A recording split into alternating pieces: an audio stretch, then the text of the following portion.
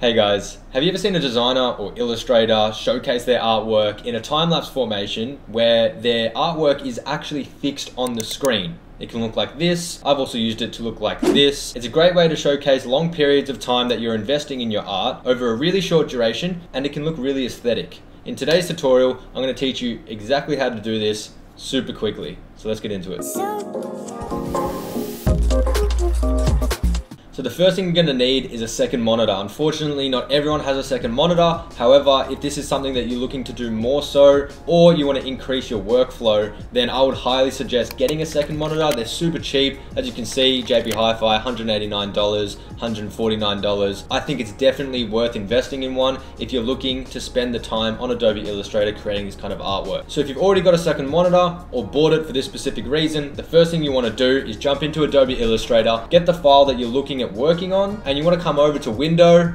You want to click New Window. This will duplicate the file, but just in a separate window. So now that you've got your second window, as you can see here, this is the same file. If I go into my layers section and actually show the layers, it's the exact same artwork. What you want to do is drag your new window, your duplicated window, over to your new monitor. And as you can see, it's now going to appear on my second monitor. I want to make sure that I click this maximize button so that it fits the full screen of my monitor. Then what you want to do is make sure that you're selected in this new window on this new monitor, and you want to hide the layers. So coming back into your original file, you want to toggle the artworks off, just so that you've got your plain background. Now what I like to do is have 3 layers. The first layer is the image. Let's pretend that this is the image here.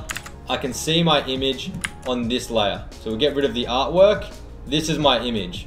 If I click on my second window and hide my image, as you can see, it's hiding the image on this second layer. Now what I can do is come back into this window, and if you actually click from side to side, you can see that the eye icon indicating which layer is showing is changing, because on this window, my background layer or my image layer is showing.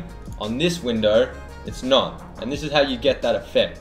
So now if I lock this layer, create another layer, let's delete this, create another layer, which will be my artwork layer, for example, and decide to draw some boxes.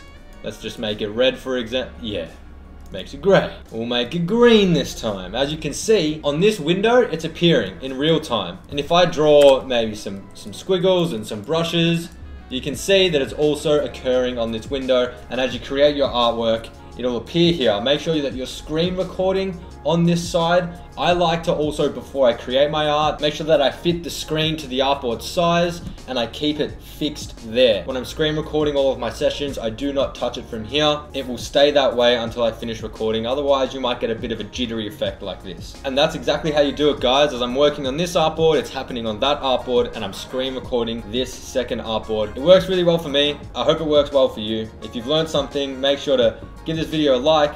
If you want to subscribe to my channel, I'm going to be doing heaps more tutorials in regards to Adobe Illustrator or just general design. Let me know in the comments below if I have helped you out. And with that all said and done, guys, I will see you in the next one.